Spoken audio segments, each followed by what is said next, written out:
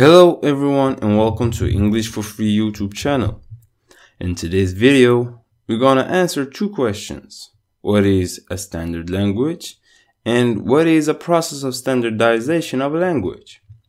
Standard language is the way to use language in official and formal situations, as in newspapers and public speeches.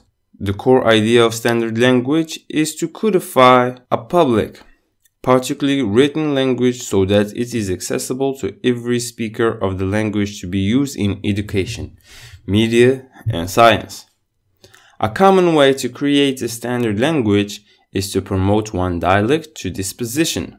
It is usually the dialect of the dominated region, such as the capital of the city, or the way language is used among the upper class. Now we're gonna move on to our next part of the video, which is the process of standardization.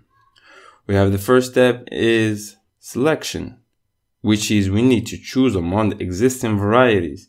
It can be the dialects of an economic center in the country, or the area that has the largest number of speakers, or the largest ethnic group. The second step is codification.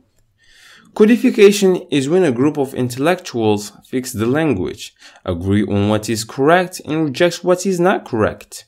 And once codification takes place, the codified variety is the only one that can be used. And it is the only one that is used in schools and media. Third step is elaboration of function, which is the use of the only selected variety in all fields of life. For example, teaching, science, literature, and also using it in media.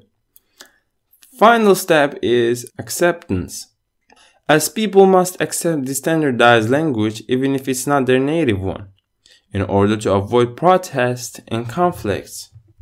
Thank you guys for watching. I hope you enjoyed the video. If you have any questions, please feel free and write them down in the comments below. And do not forget to hit that like button and subscribe for more content.